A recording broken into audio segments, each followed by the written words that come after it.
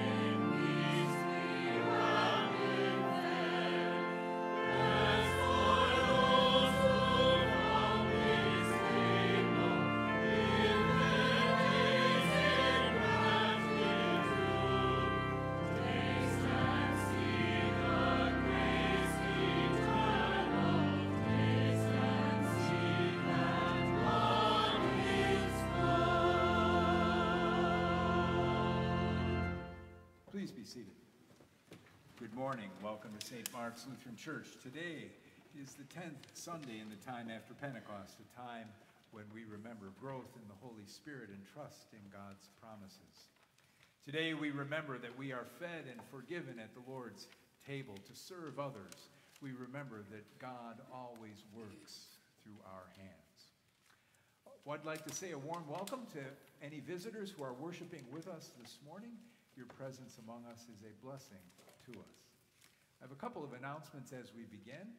This month, the month of August, Les and I are calling All Creation Sings Month because both of our services are borrowed from or being used from the All Creation Sings worship resource. The 8:30 service is usually primarily from that Fortress publication, but during August, the 10:30 service has parts of that service as well incorporated into it. Adult Vacation Bible School is today after the service, and all are invited to attend. Even if you didn't reserve, please join us for this time of learning. The theme is Christian or Lutheran worship and hymnody through the centuries. And just a brief word about that. Immediately after the service, the congregation's invited to go to the fellowship hall for a brief lunch, and then we will rejoin together here in the sanctuary after lunch for our time of learning together this afternoon. St. Mark's Men's Group has a number of things planned. Please see the bulletin, but there's the August 19th chicken and corn roast, and then on September 9th, Trees Charlotte CEO will be here with us to talk about what they do here in Charlotte. Finally, if you're joining us online and have never been to St. Mark's before, please consider joining us for worship at 8:30 or 10:30 on Sunday morning, or call us or email us in the church office that we might be able to connect with you and meet you. We've come to worship our Lord. Let us quiet our hearts now as we prepare for worship. Blessed be the Holy Trinity, one God who looks upon us in compassion, forgives our sin, and heals our lives. Amen. Let us confess our sin in the presence of God and of one another.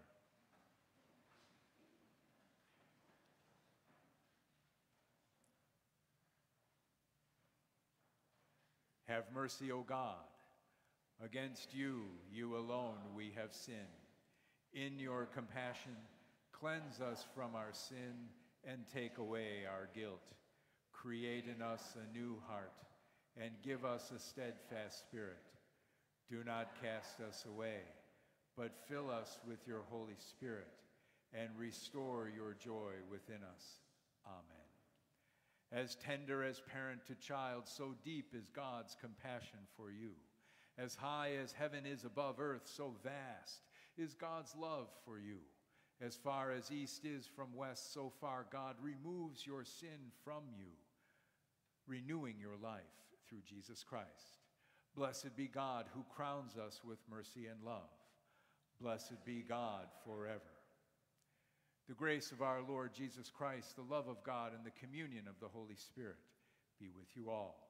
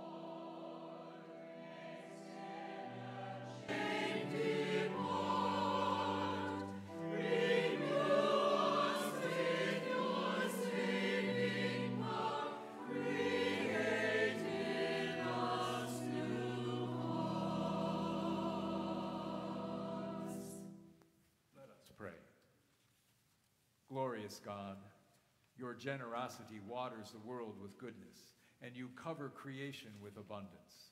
Awaken in us a hunger for the food that satisfies both body and spirit, and with this food fill all the starving world.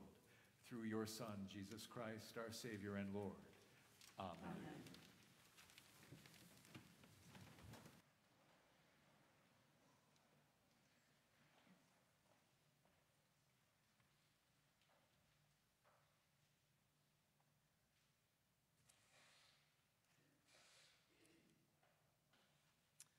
The first reading is from the 55th chapter of Isaiah. Ho, everyone who thirsts, come to the waters, and you that have no money, come, buy and eat. Come, buy wine and milk without money and without price. Why do you spend your money for that which is not bread, and your labor for that which does not satisfy?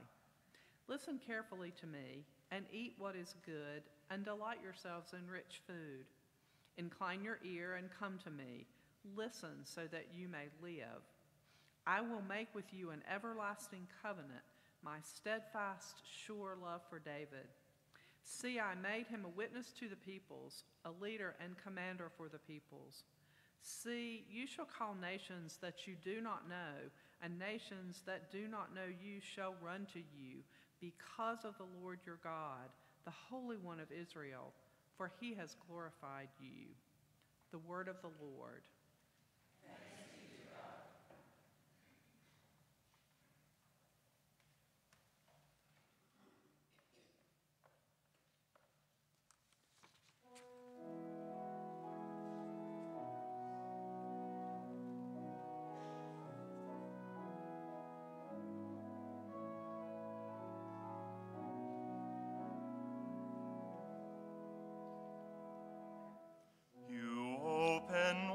Your hands and satisfy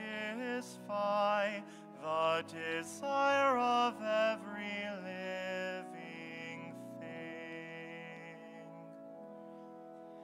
You open wide your hand and satisfy the desire of every living thing. The Lord is gracious and full of compassion, slow to anger and abounding in steadfast love. Lord, you are good to all, and your compassion is over all your works. You open wide your hand and satisfy the desire of every living thing. The Lord upholds all those who fall and lifts up those who are bowed down. The eyes of all wait upon you, O Lord, and you give them their food in due season. You open wide your hand and satisfy the desire of every living thing.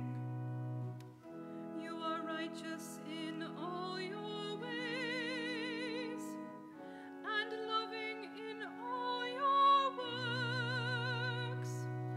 You open wide your hand and satisfy the desire of every living thing. You are near to all who call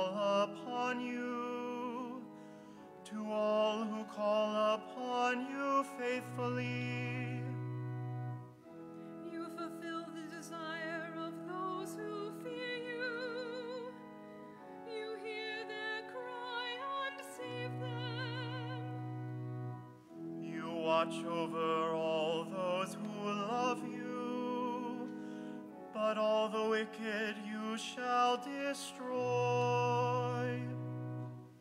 My mouth shall speak the praise of the Lord.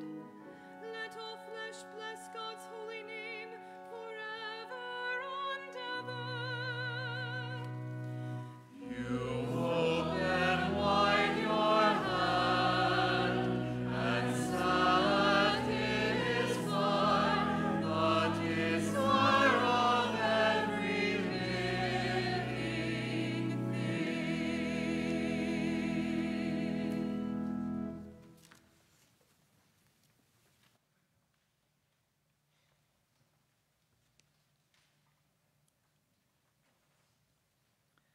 The second reading is from the 9th chapter of Romans. I am speaking the truth in Christ. I am not lying. My conscience confirms it by the Holy Spirit. I have great sorrow and unceasing anguish in my heart.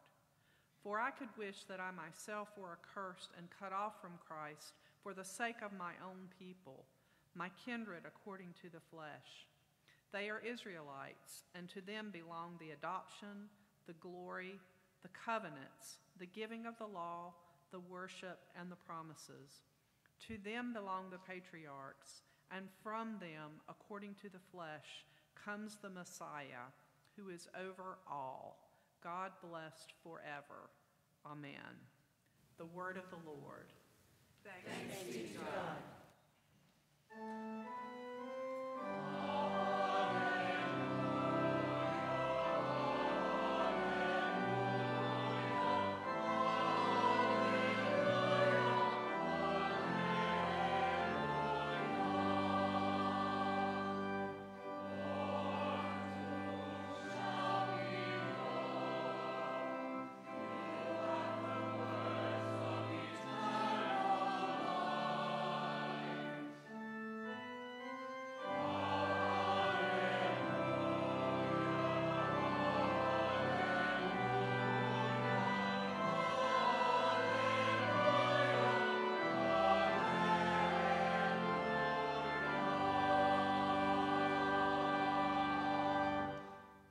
The Holy Gospel according to St. Matthew, the 14th chapter. Glory to you, O Lord. Now when Jesus had heard this, he withdrew from there in a boat to a deserted place by himself. But when the crowds heard it, they followed him on foot from the towns.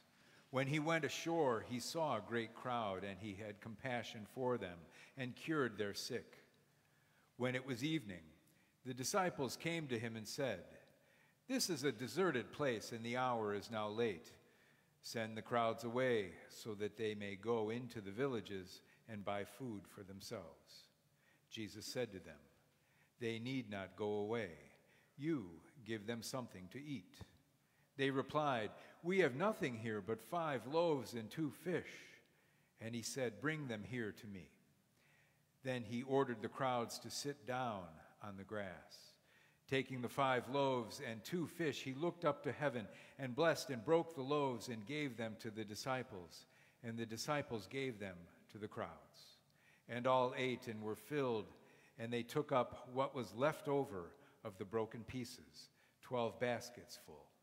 And those who ate were about 5,000 men, besides women and children. The gospel of the Lord.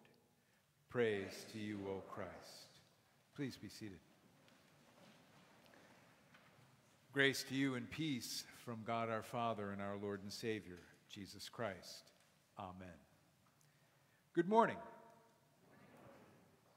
In today's gospel, we're given a glimpse of the church. We're given a glimpse of what Christ's church will look like in its mission in the world. The God whom we cannot see is revealed for all of us to see in the compassion of Jesus, who healed the sick and fed the hungry. The God who is always otherwise hidden and unknowing is made known to us through our faith active in God's love for this world. In Jesus, we see God as God truly is. In Jesus, we see God's love, compassion, forgiveness, and transformation. In Jesus, we experience God's grace. It's like the words of the psalmist that were sung just a moment ago. The eyes of all look to you, and you give them their food in due season. You open your hand and satisfy the desire of every living thing. This is God's true nature, to seek to satisfy the hunger that's inside all of us. Today's gospel very clearly reveals the humanity of Jesus. Jesus shared our humanity. Like us, Jesus suffered grief and needed time away, alone to pray. Jesus needed time in the compassionate presence of the Father. Jesus' humanity reveals what our humanity is truly capable of. So as today's gospel begins, Jesus hears that his relative John the Baptist has been murdered, and so Jesus withdraws by boat to a deserted place so that he might pray in the compassionate presence of the Father, sensing both sorrow and danger, that what happened to John may happen to him, and it was not yet his time to suffer. Jesus withdrew to his deserted place to be in prayer. How many of us can understand this feeling of being overwhelmed by personal tragedy, perhaps the death of a family member or the death of a close friend? How many of us have sought solitude in God's compassion in prayer? And yet the crowds with their needs followed Jesus on foot and were there already when he went ashore. The one who sought compassion in prayer responded not by seeking to tell them to come back tomorrow, but Jesus had compassion for the crowds and healed them and their sickness. He didn't ask the disciples to send them away. Jesus demonstrated a profound truth about himself and about his body in this world, the church. We are Christ's body when we live for others and serve others in need with compassion. Jesus knew the church would mean suffering and compassion in this world, and he gives us an example of it. We are the church when we move from prayer and worship in this place outward, using our hands to serve others in this world. We become healed as we serve alongside of Jesus. And yet in this world, I know your pastor can do it and all of us can do it. We can kind of wring our hands and look heavenward and say, God, where are you in this world? We can be overcome with the evil and feel powerless against the misery we see in this world around us. Today's gospel offers us a glimpse of the kingdom of heaven as it is revealed in the person of Jesus. And we glimpse what his body in this world, the church, is truly to be about in this world. God always seeking to work through our hands, serving, feeding, and healing with compassion. God is present in this world. And it's us, it's through our hands that God seeks to be compassionate in this world. And so the gospel tells us it was late in the day. People lingered. They did not go. They lingered to be near Jesus. The hour was late, and perhaps it was even getting dark, and yet people stayed to be near the light of the world. I imagine that the crowds included many different kinds of people from different ethnicities and backgrounds. So great a crowd would have been very diverse. And yet Jesus made no distinction among them. He healed all their sick. Notice that he did not test their orthodoxy or ask them what sect they belonged to or what denomination they belonged to. God's love alive in Jesus met them all equally and healed them. He had compassion for them. If Jesus was worried about food, he did not say anything. It was his disciples, you notice, that brought it up. It makes me wonder, maybe the disciples were getting hungry. And immediately Jesus said to them, "The crowds need not go. You give them something to eat." These words of Jesus, "You give them something to eat," offer us a glimpse of how we, the church, are to act toward those in need in this world. You give them something to eat are words that embody Jesus' command to love one another. I don't think there's ever been a more direct and concrete command of Jesus that gives us an example of loving one another than sharing our food with those who are hungry. Hunger touches all of us. It is one of the most basic human needs, and people hungered to be near Jesus, and they hungered for healing, and they hungered for food, real food and spiritual food. We also glimpse ourselves in this story standing alongside of Jesus' disciples. Jesus' words to the disciples are also words spoken to each of us. The crowds need not go away. You give them something to eat. And yet the disciples' response was one of fear. They sound defeated to Jesus, saying, "We've got nothing, Jesus. We don't have anything here. We've got 5 loaves and 2 fish and all these people. What are we going to do?" The disciples' response, they sound like spectators, looking upon the crowd but powerless, not knowing how to act.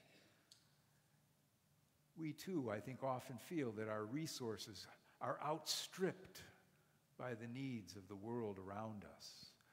What we see around us and what little we have, we feel limits our ability to respond. And Jesus said to them and says to us, "Bring what you have here to me."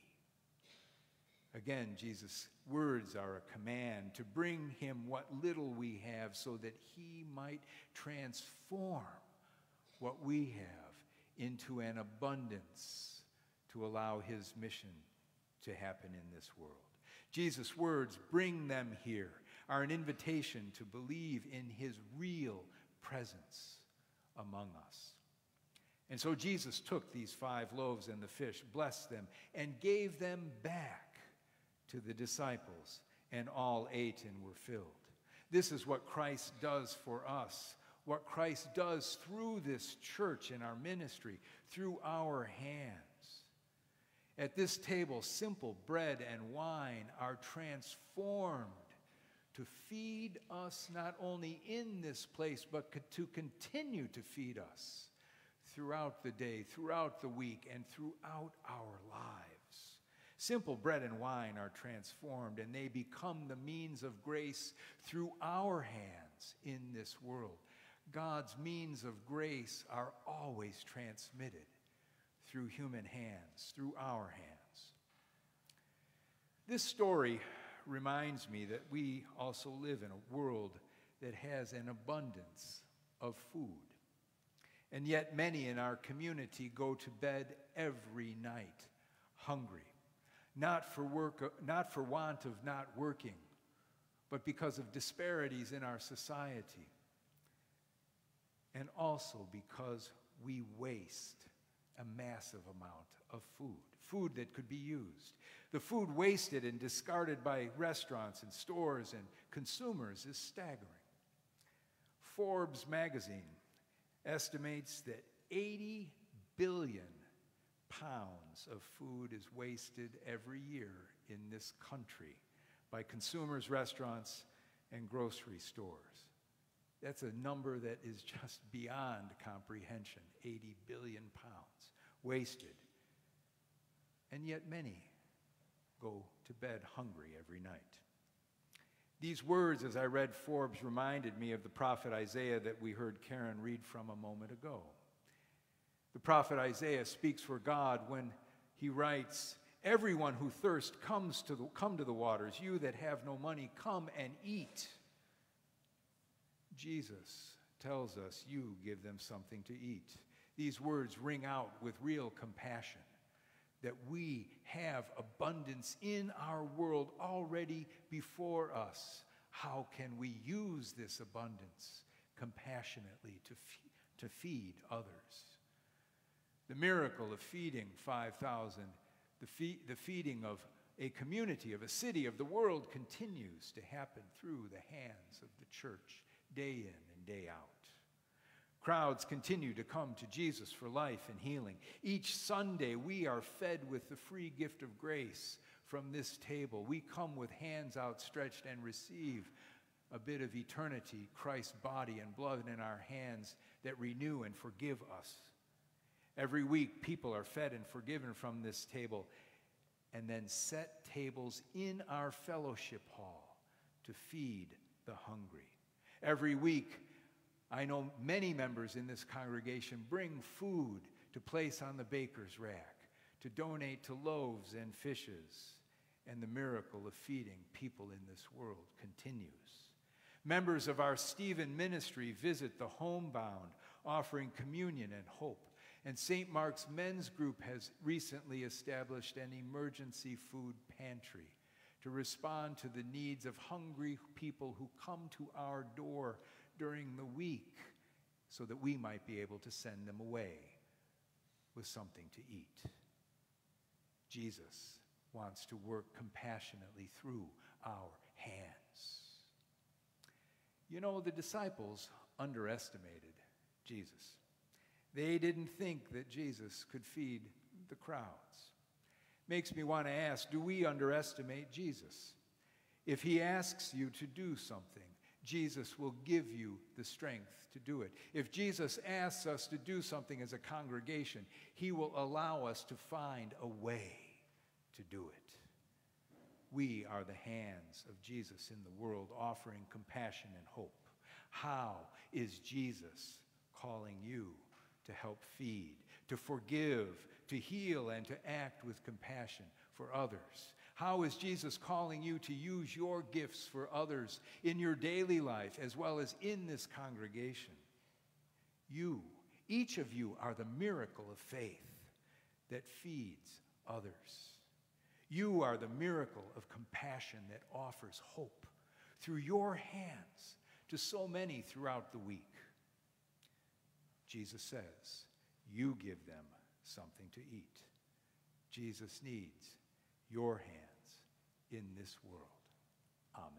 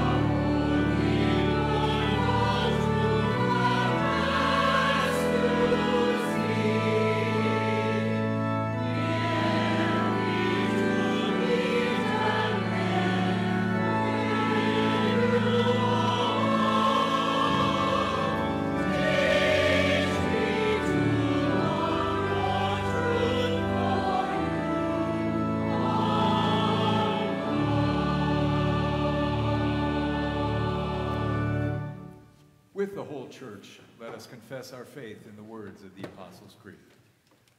I believe in God, the Father Almighty, creator of heaven and earth.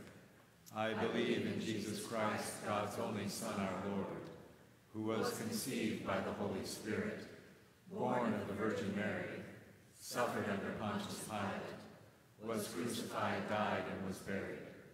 He descended to the dead. On the third day he rose again.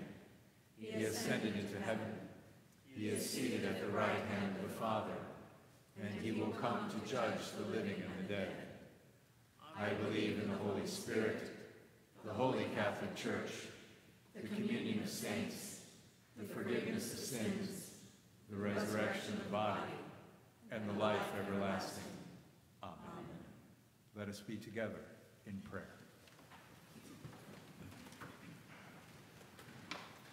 Confident that God receives our joys and concerns, let us offer our prayers for the church, those in need, and all of creation. Lord of compassion, you gather your church together by the Holy Spirit. Inspire and bless all the baptized to proclaim your abundant love through word and deed, feeding the world with Jesus Christ, the bread of life. Hear us, O God. Your mercy is great. Creator God, you have created the earth and the cosmos and given it the breath of life. Work through our minds and hands to develop ever greater goals of sustainable development so that all nations and people might have enough water, food, medication, and energy. For we are all your children. Hear us, O God. Your mercy is great. God of peace, as the war in Ukraine continues and violence spreads from India to West Africa, we pray for unity, amity, and accord. We know there is far more that unites us than divides us, and we humbly ask that you bless our leaders and elected officials with guidance and wisdom to bring an end to bloodshed, conflict, and hostility around the world and here at home. Hear us, O God. Your mercy is great. Lord of all, you uphold us when we fall and lift us when we are down. You hear our cries for help and keep constant watch over us. We thank and praise you for the love and care you show us, and we pray that you give us the strength to do the same for each other. We ask for healing and strength for Jay, David, Charlie, Virginia, Joseph, Robert, Rachel, Danielle, Carl, David, Van, Oakley, Arlene, Sergey, Bill, Christopher, Jimmy, Dan, Roxy, Shirley, Ingrid, Martha, Bishop Tim, Lawana, Joe, Tina, Dory, Luther, Mark, Ben, Louisa, Ian, and Mindy. Hear us, O God. Your mercy is great. God of grace, you sent us your Son who fed the hungry and healed the sick. Grant us the same compassion and bless our efforts to care for our neighbors through ministries like Loaves and Fishes, the Soup Kitchen, the Men's Group Emergency Food Pantry, and our Stephen ministers. Help us to continue to serve the world around us with the same love that Christ showed to those around him. Hear us, O God. Your mercy is great. God of the eternal covenant, we give you thanks for the promises made to Abraham and Israel. Bless all your children grafted onto the root of Israel and God's promises. Lead us all by your grace into deeper friendship with one another, and may we feast together in the glory of your kingdom. Hear us, O God. Your mercy is great. Into your hands, O God, we commend all for whom we pray, in the name of the one who reconciled all creation to himself, Jesus Christ, our Savior. Amen. The peace of Christ be with you always. And also with you. Let us share Christ's peace with one another.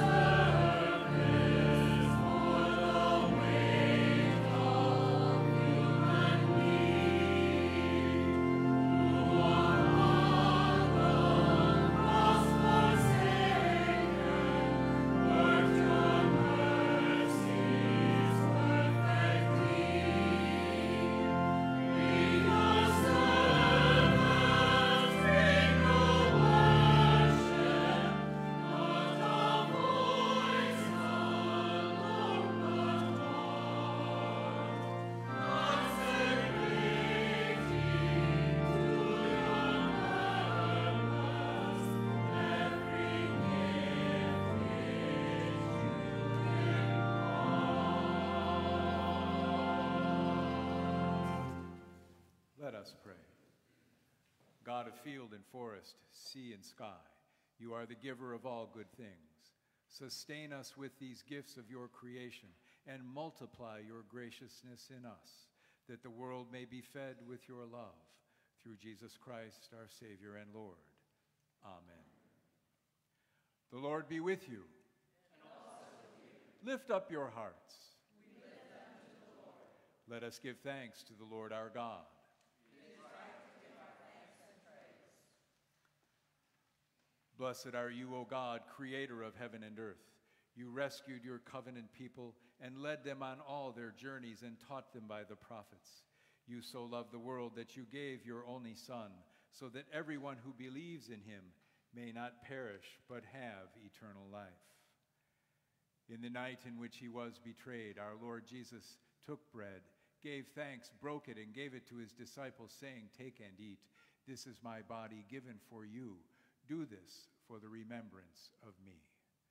Again, after supper, he took the cup, gave thanks, and gave it to all of them to drink, saying, "This cup is the new covenant in my blood, shed for you and for all people for the forgiveness of sin. Do this for the remembrance of me." As often as we eat this bread and drink this cup, we proclaim the Lord's death until he comes. Christ has died. Christ is risen. Christ will come out again. Pour out your Holy Spirit in this meal and make us one in this community of faith and with your people throughout the world. Glory and praise to you, O God, author of life, Word made flesh, power of the Most High, now and forever. Amen. Lord, remember us in your kingdom and teach us to pray. Our Father, who art in heaven, hallowed be thy name. Thy kingdom come. Thy will be done, on earth as it is in heaven. Give us this day our daily bread, and forgive us our trespasses, as we forgive those who trespass against us. And lead us not into temptation, but deliver us from evil. For thine is the kingdom, and the power, and the glory, forever and ever. Amen.